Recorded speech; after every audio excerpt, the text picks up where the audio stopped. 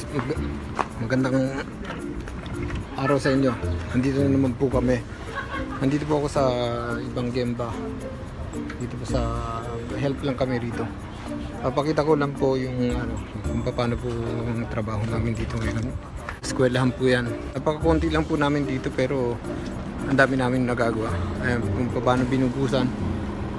At ipapakita ko rin po sa inyo dito yung mga sasakyan ng mga trabahador, mga karpintero, mga steelman, mga piyon, mga nagbubuhos, mga crane operator. Ipapacheck ko po sa inyo yung mga sasakyan po rito. Umpisahan po natin sa Nissan Serena po. Ayan po, Pilipino po may-ari niyan. Ayan po, Toyota. Wagon siya. Ito naman maliit lang siya pang isahan. Tapos ito po yung sa akin. Ito yung kasama ko.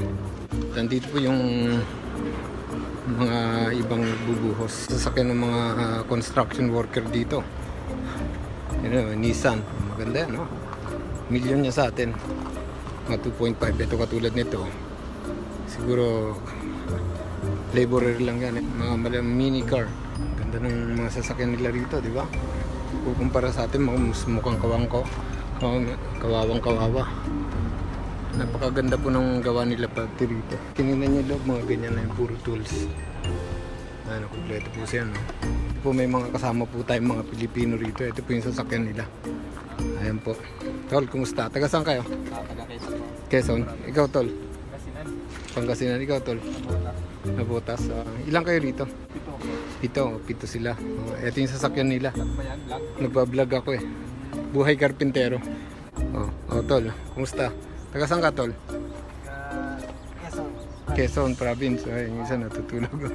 Yung sasakyan ng mga construction worker dito. May panghingahan talaga kami rito sa loob, kaso medyo ayaw namin ang nai-istorbo sila at nai-istorbo rin kami. Kaya dito na lang kayo, wala kaming privacy. Tapos ayan po yung mga crane namin, yung ginagamit nila. Ay yung papandayin namin.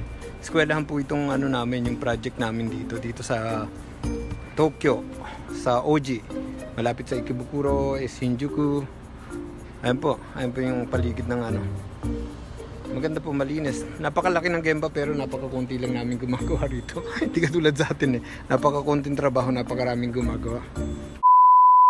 Mga kamartilyo, tapos na po kami, pauwi na po kami. Dito na po kami. Umulan na po. Pauwi na po kami. Nasa harap po yung mga Pilipino kanina na nakilala ko. Yan po.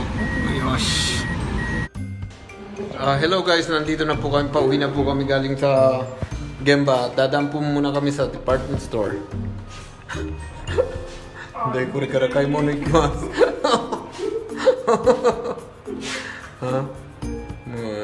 Ihi muna kami at bibili muna kami ng mga damit niya. Bibili ko muna siya ng TV. Ito, mga electric pan nila rito. Dito ng tindang katol. Bibili ko muna siya ng mga damit. Diyan tayo. Baba po naman siya. Naputulan po siya ng paa. Kaya po ganyan ang lakad niya. Kasi siya naputulan po siya ng paa ng maliit pa bago siya ipanganak. Pero may natira pa po. Pero mabait po siya. May camera pa rito. Camera ng mura lang, Mura lang, 1,900 mga lang yan. Camera ng pasok ko ng computer. Bibili ka ng buto. Yan.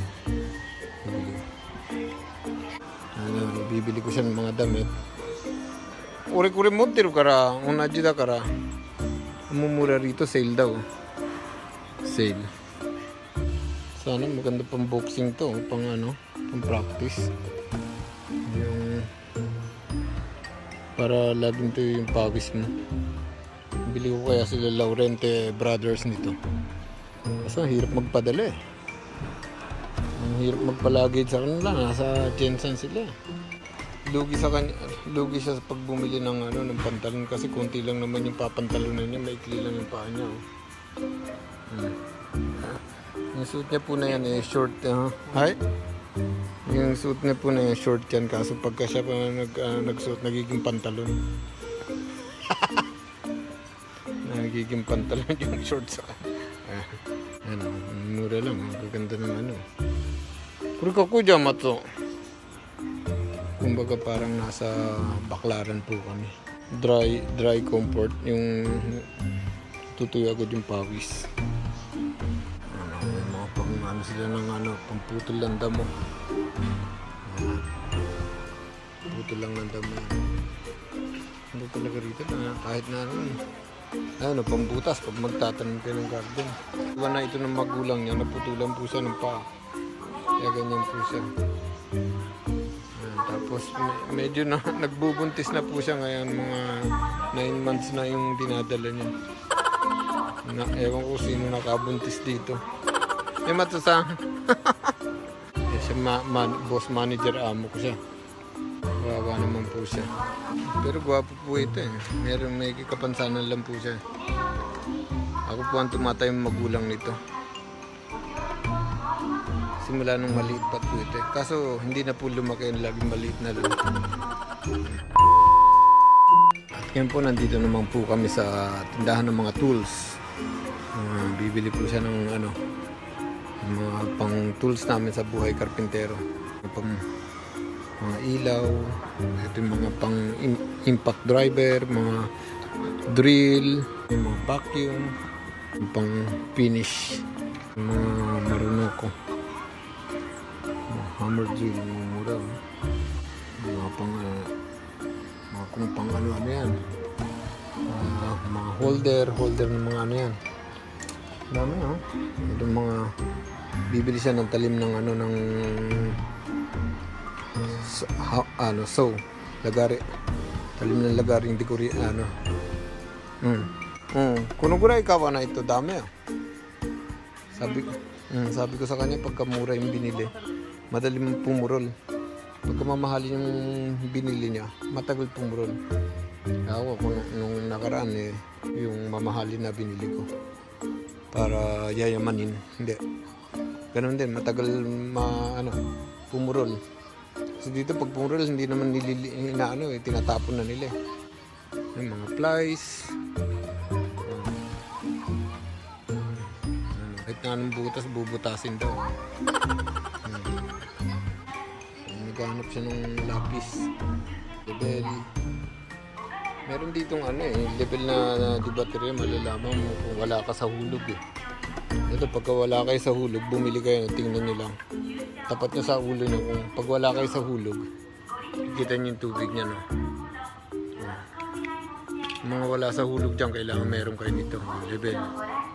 Malilibel yung ulo nyo. Vacuum.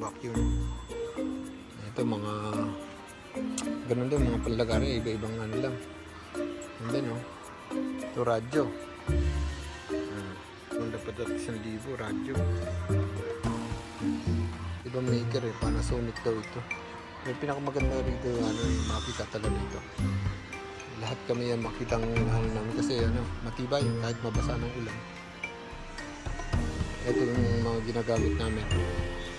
Ito yung mga presyo niyan, 5 lapad. Ito 5 lapad 4.7, ito 51. Ito yung mga lagari namin ginagamit Halos 6 na lapad dyan. Times 4.7, 6 times 0.47 yan ang presyo. So ito yung mga lagay namin ng tools. Meron pa rito sample yan. May car wash sa Pilipinas. So yan ayan lang, may car wash na kayo sa Pinas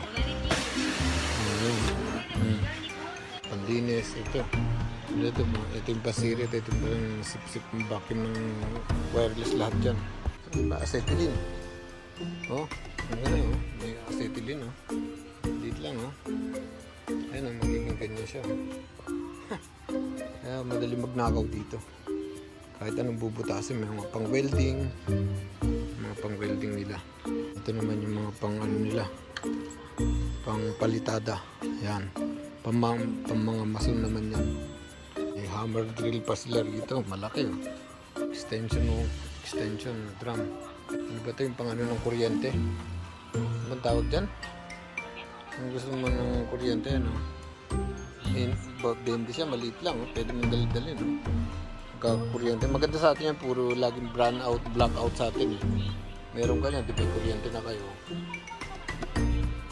Solar daw. Hindi na kailangan ng gasolina. Ayan o. Ilaw, LED o. Wala siyang baterya. Pero mali ang liwanag yan. Ayan, mga ilaw. Maganda yun sa garahe mo. Galing. Langis. Ang ano ng langis o. Ito naman papunas lang ng langis o. Ito naman po yung mga level namin dito. Laser po yan. Pag tinayo nyo naka-laser na, hindi nyo na kailangan ng ano, yung sisilip-silip. Nakalagay na yung length, yung haba. Yan. Yung presyo po nyo na ano lang, mura lang oh. Halos 7 lapad ganyan. Ito 10 lapad. Ito 150 kalapad. 15 lapad. Nakalagay na yung sukat niya. Level. Galing.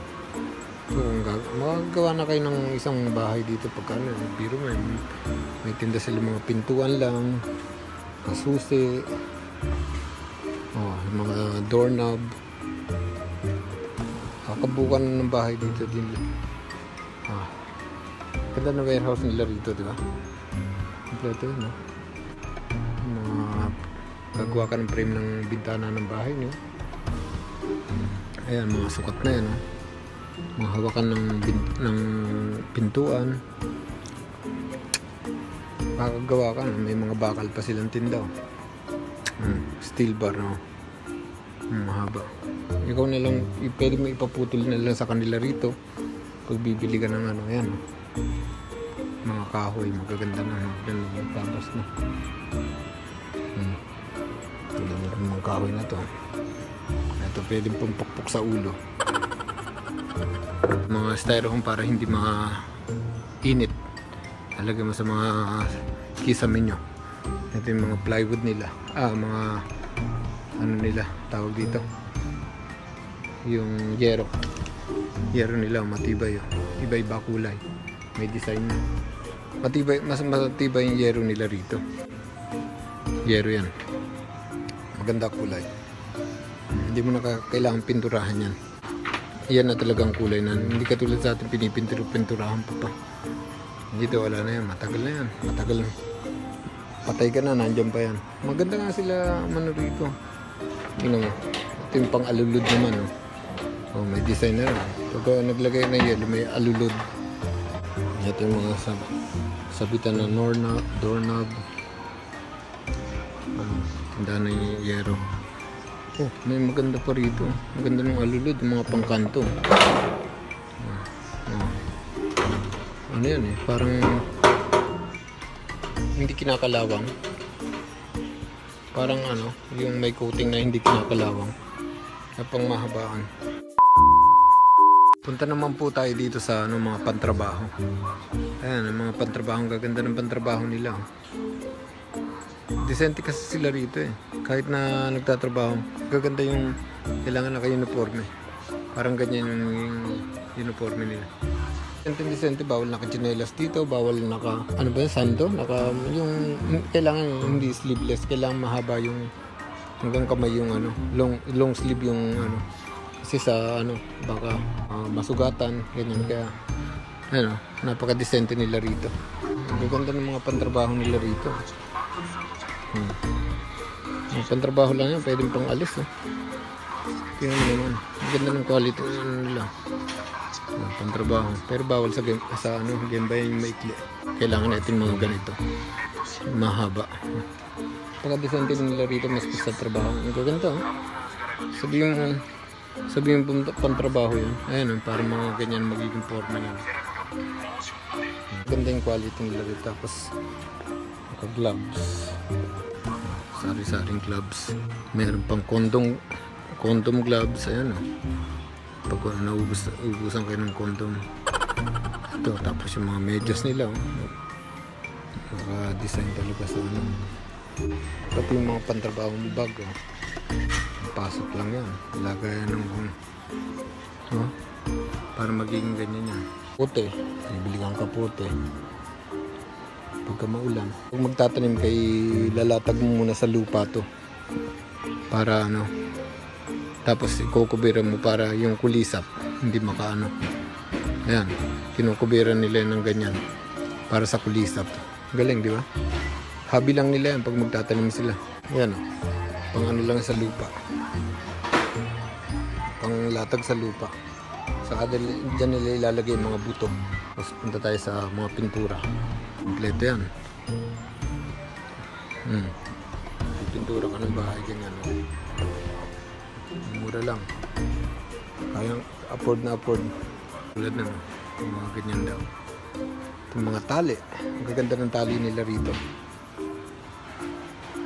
Ay, alaga ako. Ano, nakabili ka na? Bumili siya ng tsinelas.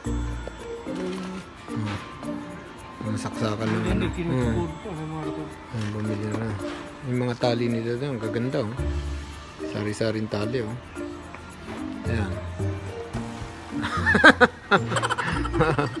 Oh, sige na, mag-ano na tayo, magbayad na tayo.